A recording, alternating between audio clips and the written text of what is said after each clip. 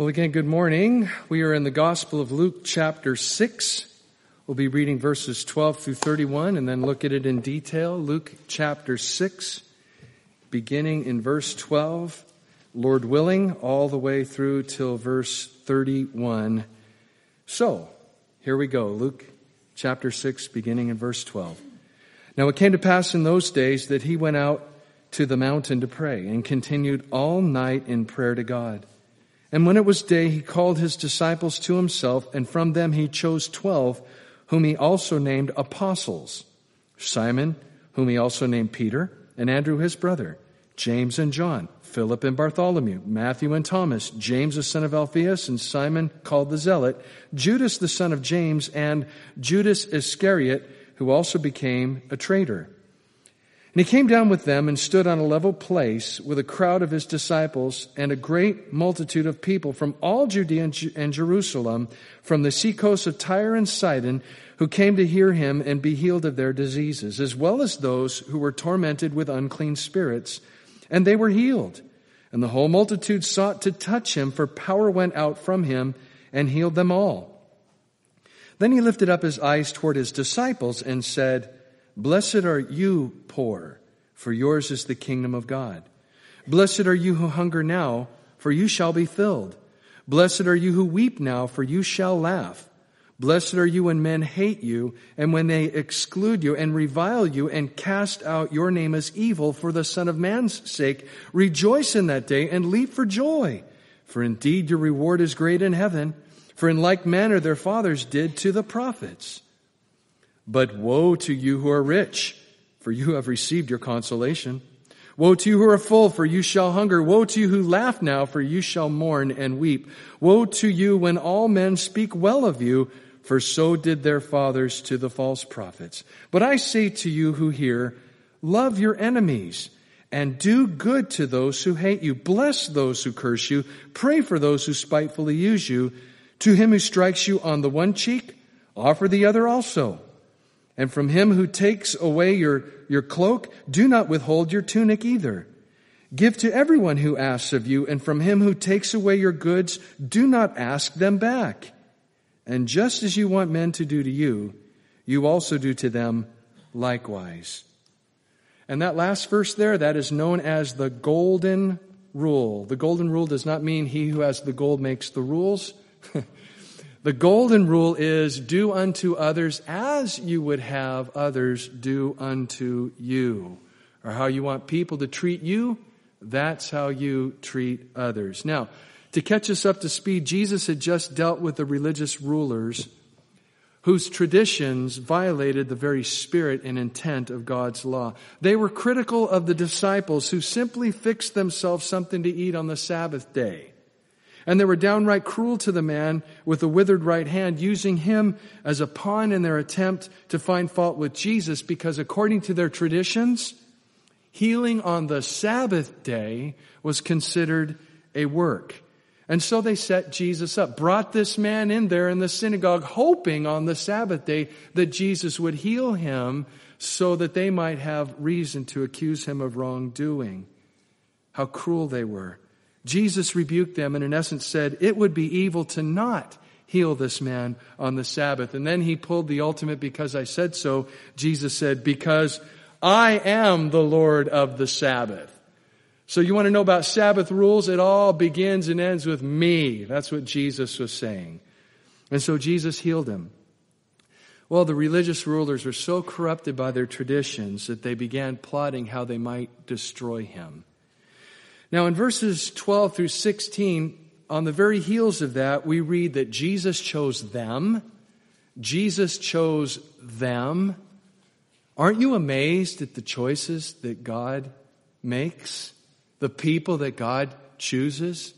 Just look at the person in the mirror. You will be amazed at whom God chooses. Verse 12. Now, it came to pass in those days, kind of around the time when Jesus healed the man with the withered hand, that he, Jesus, went out to the mountain to pray. Jesus often withdrew by himself to pray, and he continued all night in prayer to God. This was a special night of prayer because Jesus was getting ready to appoint 12 men to be his disciples. a decision that he did not make lightly. Now, it is true that we should pray about every little thing. Every little thing we should pray about and ask God's will. Lord, is this your will or that your will? To buy this candy bar or that candy? Well, maybe not that extreme, or to buy them both, God, yes. No, but we should pray about every little detail, but we should especially pray long and hard about the big things, especially those who we may want to co-labor with. For Jesus here isn't just picking out 12 guys to hang out with him. Through these 12 men, Jesus would give birth to the Christian church, the very bride of Christ. And so this was a decision that he needed to pray about long and hard. And when we consider who Jesus did call, it's no wonder that he prayed long and hard. And he kept praying after the choice, long and hard. Verse 13, when it was day, he called his disciples to himself. And from them he chose 12, whom he also named apostles. Disciple means one who learns. And there were many, many disciples, those who were coming to Jesus at this particular time, hundreds of them that considered themselves to be one of his disciples, one who learned. But from them, he chose 12 specific men whom he renamed apostles. They graduated from disciples to apostles. No, okay. Thank you. I'm glad you're back visiting. The word apostle means one who is sent out. See, a disciple is one who learns, but eventually God wants us to grow up to where we are then sent out to serve him, to represent him. The apostles were sent out in the power of the Holy Spirit to represent the light of the world, Jesus Christ, to a dark world.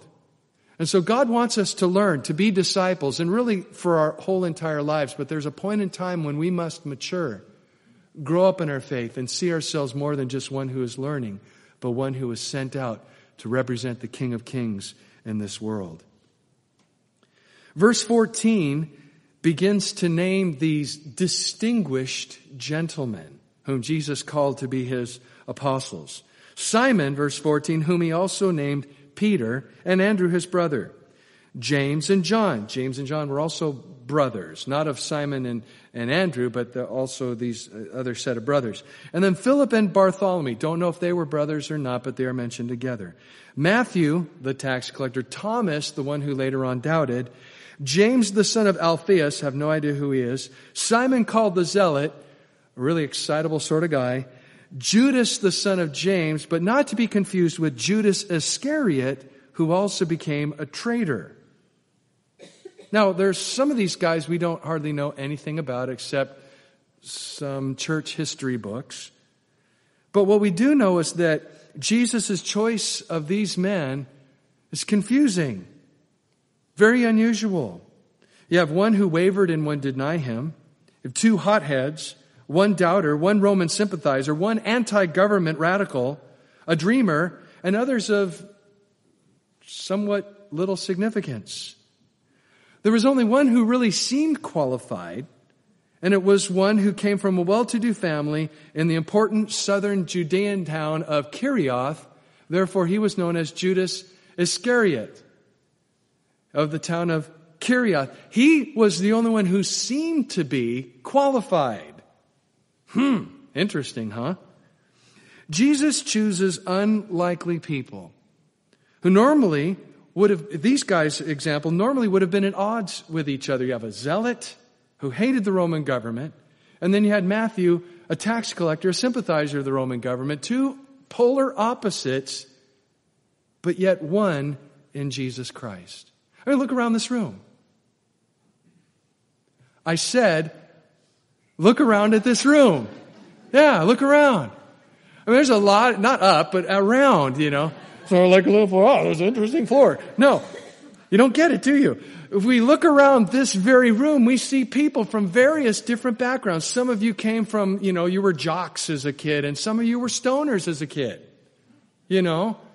or as we called them when I was a kid, dopers, because I was a jock.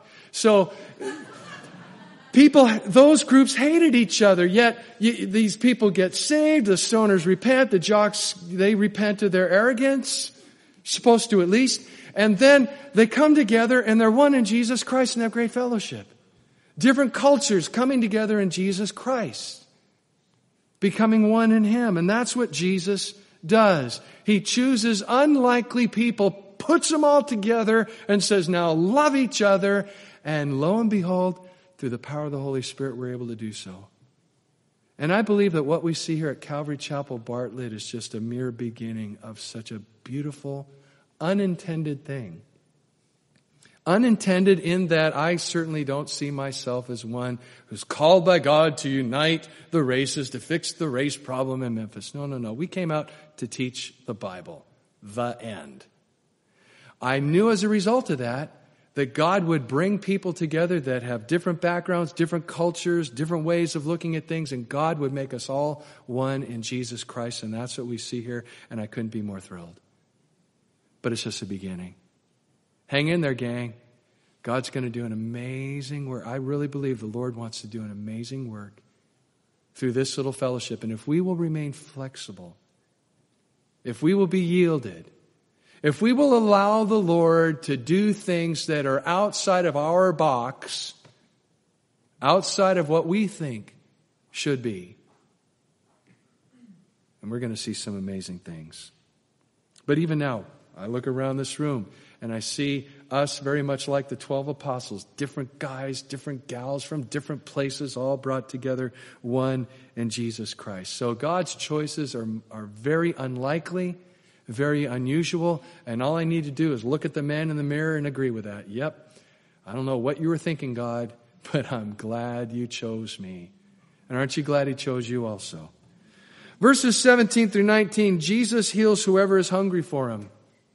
Whoever's hungry for Him, Jesus heals. Notice verse 17. He came down with them and stood on a level place with a crowd of His disciples and great multitude of people from all Judaea and Jerusalem, that's in the south, and from the seacoast of Tyre and Sidon, that's up in the northwest.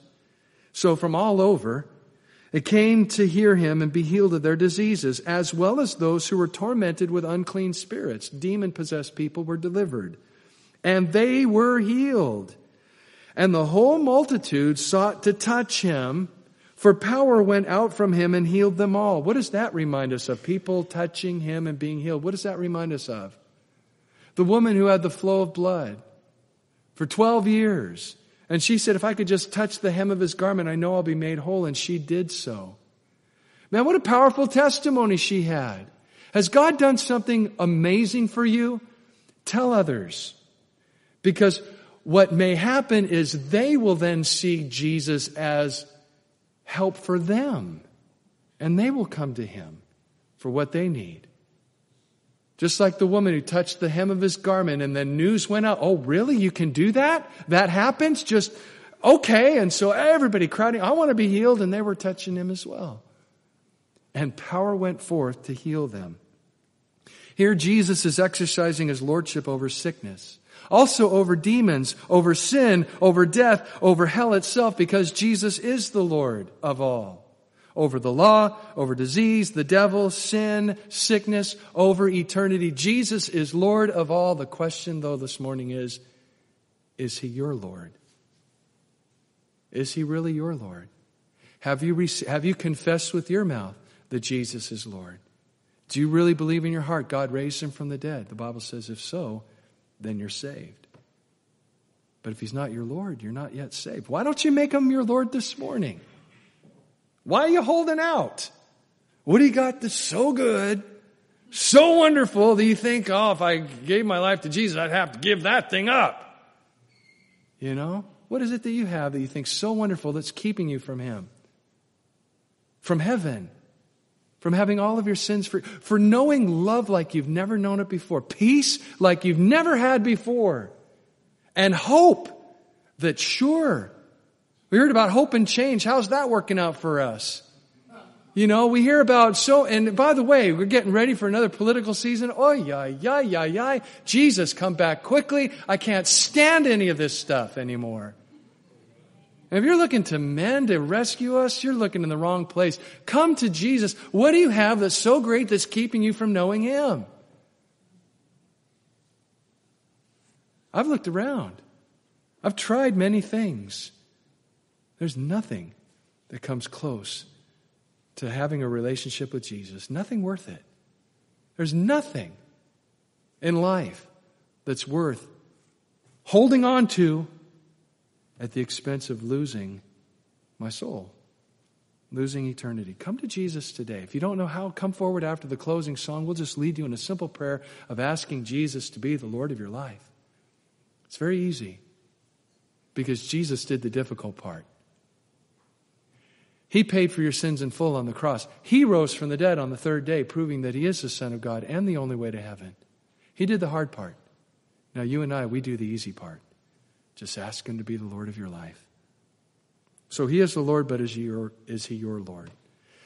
In verses 20 through 49, we read about the sermon on a level place. Anybody heard about the Sermon on the Mount? Well, this is the sermon on a level place. Notice in verse 17, He came down with them and stood on a level place. There it is.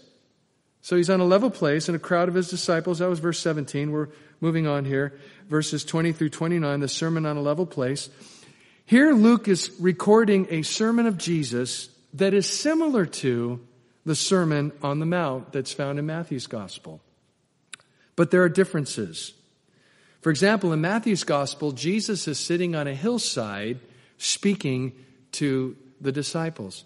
But here in Luke, in verse 17, again, it says that He stood on a level place and preached this sermon. Both sermons have similarities, but there are many, many differences between the two as well. In Luke's sermon on a level place, Jesus here contrasts the blessed life with the cursed life. The blessed life is that which the world looks down upon. If you're going to do what Jesus says and be blessed by Him, the world says, well, you're wasting your time. The cursed life, however, is the life that the world madly pursues. They say, well, this is really important. You ought to be pursuing those things. And Jesus says, if you pursue those things, you're going to be cursed. Also, Jesus states that the blessed life is that which is invested in eternal things, whereas the cursed life is about trying to get all that you can here and now on this side of eternity. Jesus began both the Sermon on the Mount and the Sermon on a level place with what are called Beatitudes, or as some have suggested, statements that reflect what our attitudes ought to be. Beatitudes. The Beatitudes begin with the word blessed or blessed. Now, Jesus' Sermon on the Mount and His Sermon on a level place were not meant as blanket blessing statements for all of humanity. Who specifically did Jesus direct His comments toward? Who specifically? His disciples. He directed His comments not toward the world, because, gang, there's no blessings for those that are still in the world. There's only judgment. But if you're a believer in Jesus, then these words of blessing absolutely apply to you. And the implication of these blesseds, by the way, as you'll see, is if you're doing the right thing, but it doesn't seem to be working out well for you, still you are blessed. In fact, be glad, because though you didn't get your due on this side of eternity, God will more than compensate you on the other side. Verse 20, let's look at this. He lifted up His eyes toward His disciples and said, "Blessed are you poor." Now, in Matthew's Gospel, He said poor in spirit, but here specifically He meant disciples who did not have cash, who did not have much in this world. Blessed are you poor, for yours is the kingdom of God. Now, you read that and you think, oh, that doesn't make sense. There's a wealthy man who said, once I was poor, now I am rich. Trust me, rich is better. And that seems to be the logical thing. Now, how, according to Jesus, if you're a disciple, that it is a blessing to be poor? How is it a blessing for a Christian to be poor? You know, if this life is all that there is, here today, gone tomorrow, then we should try to get all we can. You remember that bumper sticker years ago, "He who dies with the most toys wins"? If this life only is what we have, then man, You lay up all the treasures on earth you can amass. But if this life is merely just a beginning and eternity awaits, then what matters are not riches here and now, but there and then. As Jesus said in Matthew chapter 6, verses 19 through 21, I encourage you to write down these words, these verses, look them up later on, meditate on, pray over them. Let the Lord minister to your heart. Let me read this to you. Jesus himself said, do not lay up for yourself treasures on earth where moth and rust destroy and where thieves break in and steal. But lay up for yourself treasures in heaven, where neither moth nor rust destroys, and where thieves do not break in and steal. Where your treasure is, there your heart will be also. And if your heart is in your stuff, if or when your 1977 Dodge Ram van, tradesman van, with a 318 engine in it, is stolen from your driveway, after you've worked long and hard on it, redoing the interior, replacing the motor mounts, fixing the transmission. Just saying, for example, if your heart is in that thing, when it drives off down the road under its own power seemingly, you're going to be distraught. You're going to lose it. But if you lay up treasures in heaven, there's nobody to break in and steal. There's no decay, there's no rot, there's no rust. It's forever for you. So you tell me, where should we be emphasizing? What kingdom should we be investing in? The earthly ones, our own, or in God's? So if you're a believer, Jesus says, and you're struggling financially, but you're serving God and you're trying to minister to others, Jesus promises you're going to be blessed. Oh, when heaven arrives, when you get there, because you did not get your due on this side, you're going to be more than compensated on the other side. In other words, your inheritance is going to be out of this world. So blessed are you who are poor, for yours is the kingdom of God. Next part of verse 21, blessed are you who are hungry now, for you shall be filled. Hunger is a byproduct of being poor. Jesus promises, though, that believers that are forced to be hungry on this side of eternity can trust that one day they will be filled at the wedding feast of the Lamb. If you went hungry here, you're going to have too much in heaven. The abundance that'll be there. Blessed are you, verse 21. The next part, blessed are you who weep now, for you shall laugh. You know, we as believers do have times of weeping, don't we? We're not immune from suffering. Jesus even promised that in this world we would have tribulations. Jobs are lost. Family members die. Children become teenagers. I mean, there's a lot of sorrow and hurt in this world. But Jesus promises that He will return our weeping today into rejoicing tomorrow. I know some of you teenagers shaking your hands. That's just wrong. Oh yeah, ask your parents. So, weeping today, Jesus promises, will be rejoicing tomorrow. In Psalm 30, verses 11 and 12, you have turned for me my mourning into dancing. You have put off my sackcloth, clothed me with gladness. To the end, the result will be that my glory may sing praise to you and not be silent. O Lord my God, I will give thanks to you forever. So weeping today, rejoicing tomorrow. In Revelation chapter 21, verse 4, God will wipe away every tear from their eyes. There shall be no more death, nor sorrow, nor crying. There shall be no more pain. Oh, yeah. For the former things have passed away. Try to get that deal on this side of eternity from anyone. Not going to happen. Politicians will promise it. Only Jesus delivers it. Verse 22. Again, another paradoxical statement, things that just don't make sense, but yet are definitely true.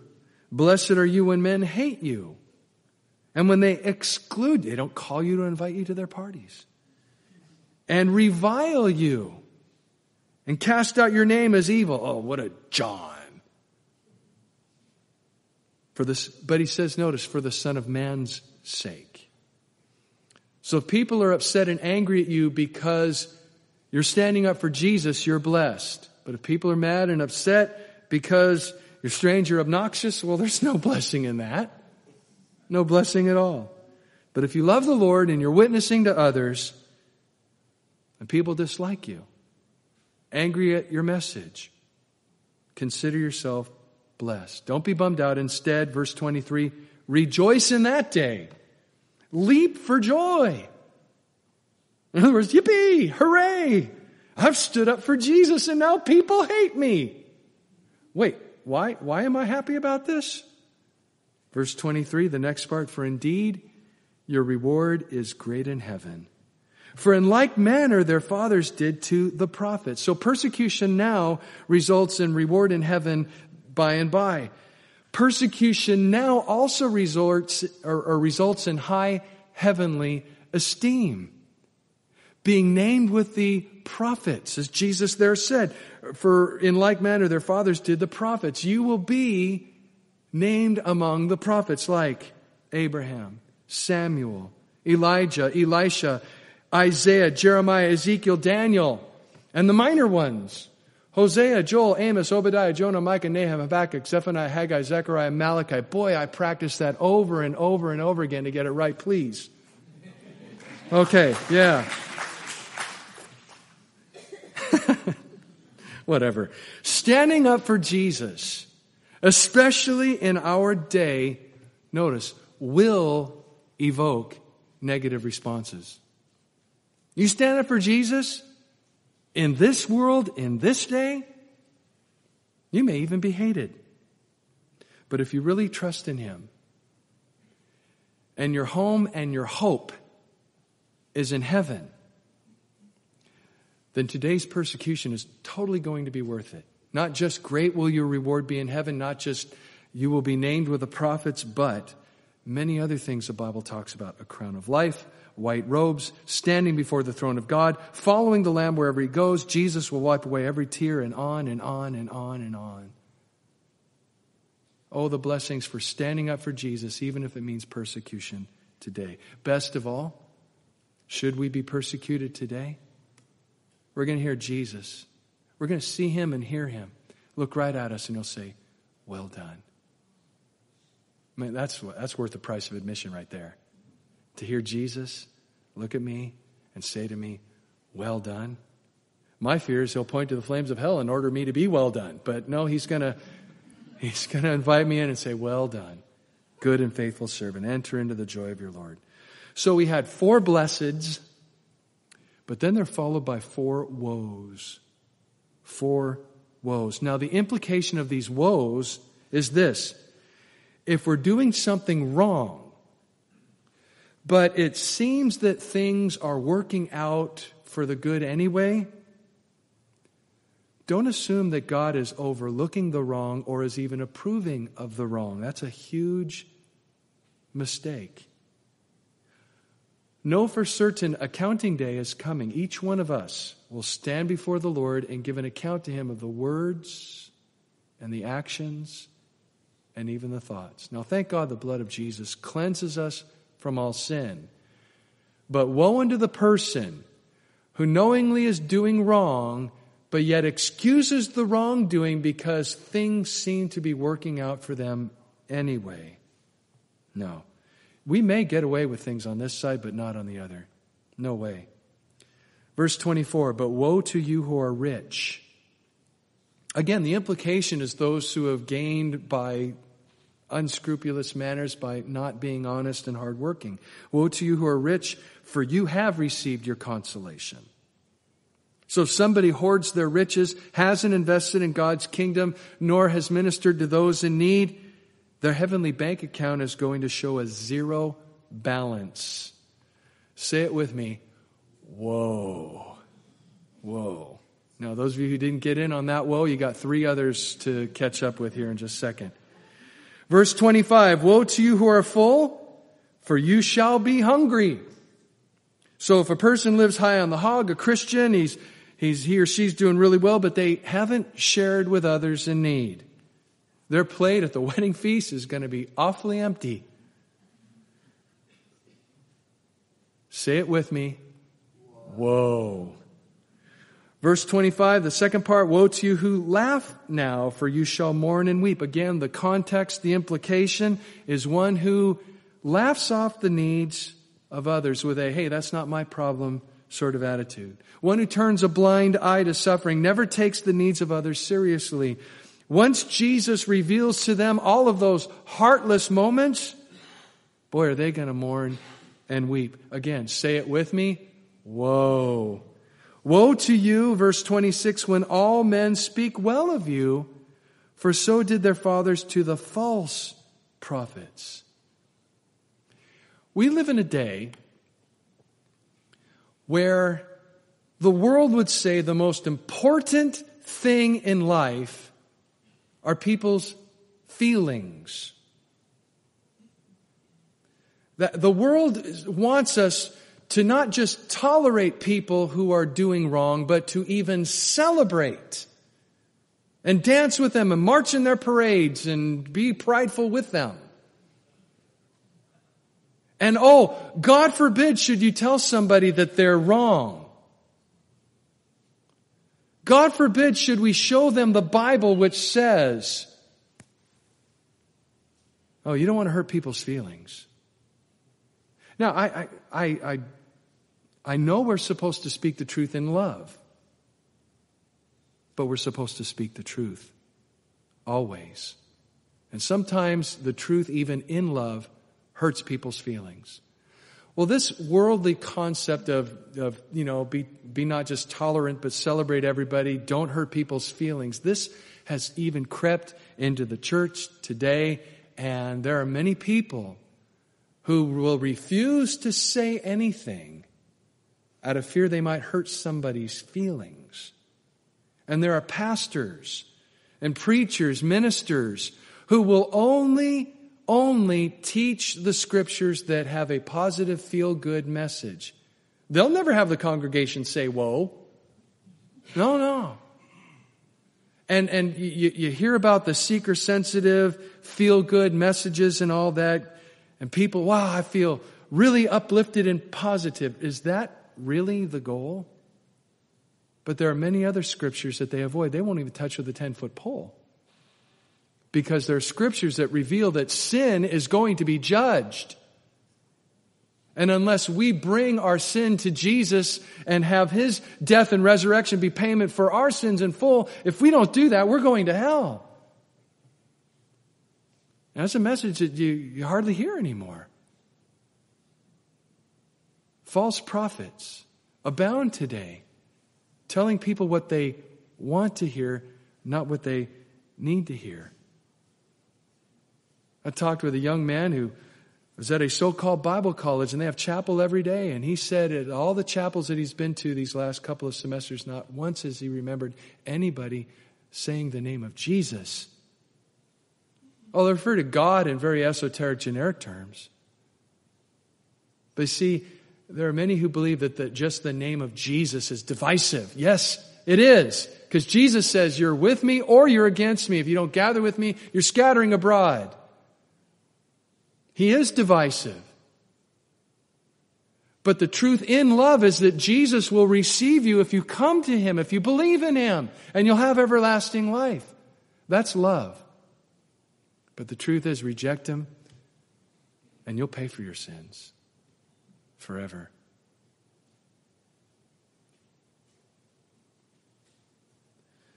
People who go through life and they never say anything controversial, and they may be the toast of the town. Everybody likes them because, they never have a mean thing to say.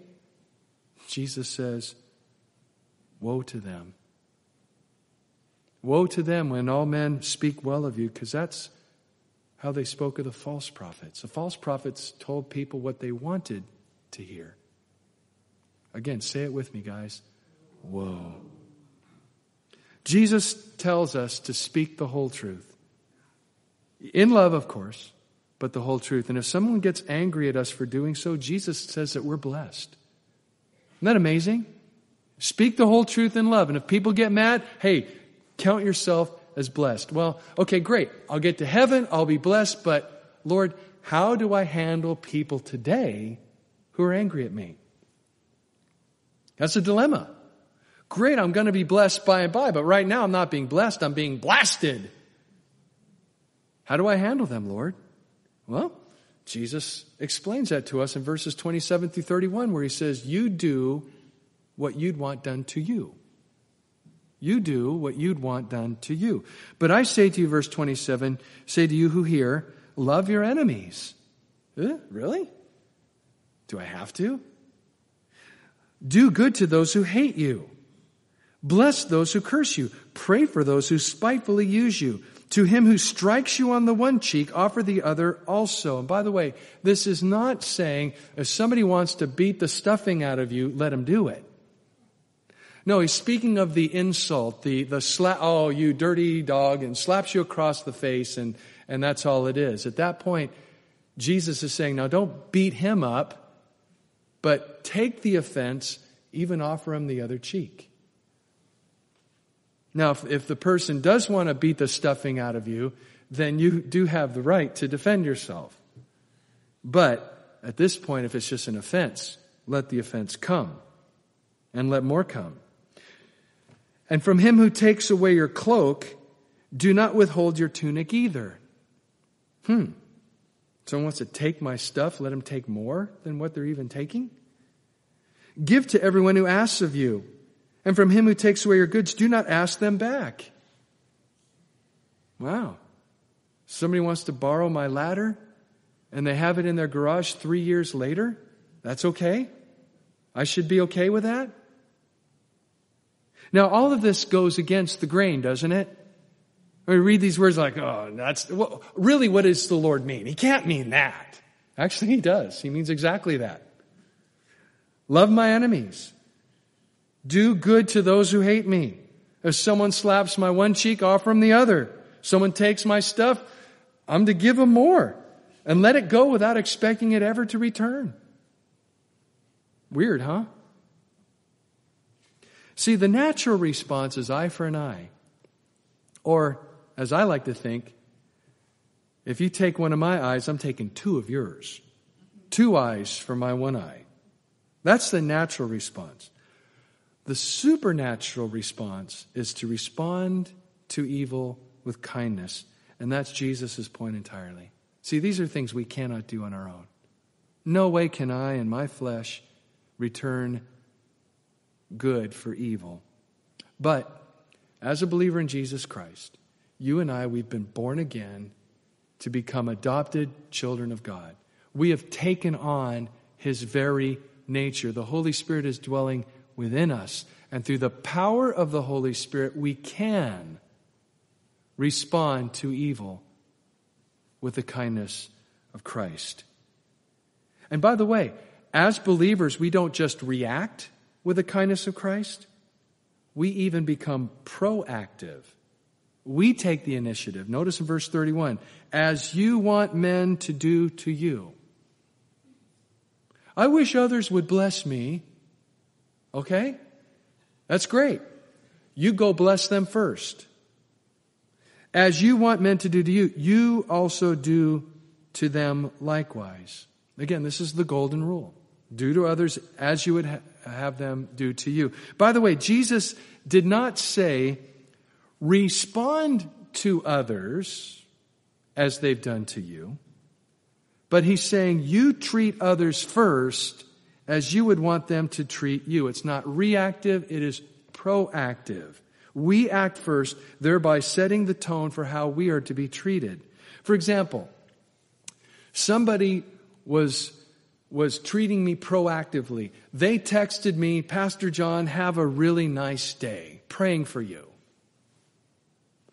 Wow, they golden ruled me. And so in response, they got the right response. I text, well, thank you, and God bless you, and may your day be really blessed. See, they golden ruled me, and then I treated them how they treated me. And that's how it is to be. And not just to nice people, by the way. Jesus said, do this to your enemies. You golden rule your enemies. And you may find an interesting thing might take place. They may soften. they may turn their anger away. They might respond to the love of Jesus that you're showing them and be humbled and start actually being nice to you. Someone once said the best way to get rid of an enemy is to make him your friend. That's the golden rule right there.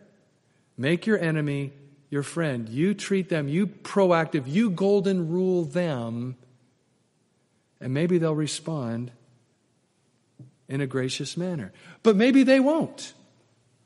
Maybe they'll just still be angry at you. Still be mad. You do all the nicest things in the world for them, and they may still hate you. But at that point, what do? It's out of our hands. We've done all that we can do. And at that point, their response is between them and the Lord. But Jesus is telling us, don't wait for them to change and be nice. You be nice first. You do your part.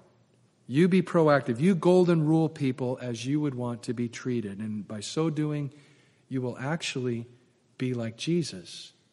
For isn't that how he treated us? We love him. Why? Because he first loved us. He golden ruled us. He treated us as he would want us to treat him. And if we do the same, we're going to be just like him.